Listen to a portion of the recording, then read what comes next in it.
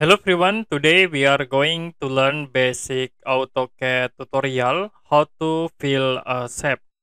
Okay, for example, I will draw rectangle for shape, and you also can draw circle point. Now if you want to fill this shape, you can type H, press enter, and now will be show for H creation in the top bar. So you can click on solid to fill. To change color, click in here. Like I will set into red color.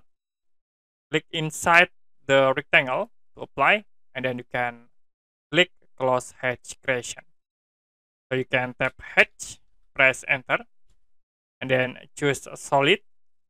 For color, you can change like into green. Click on a circle inside, and then click close hatch creation. Okay, that's it for basic AutoCAD tutorial how to fill a shape. If you have any question about tutorial, you can comment below this video.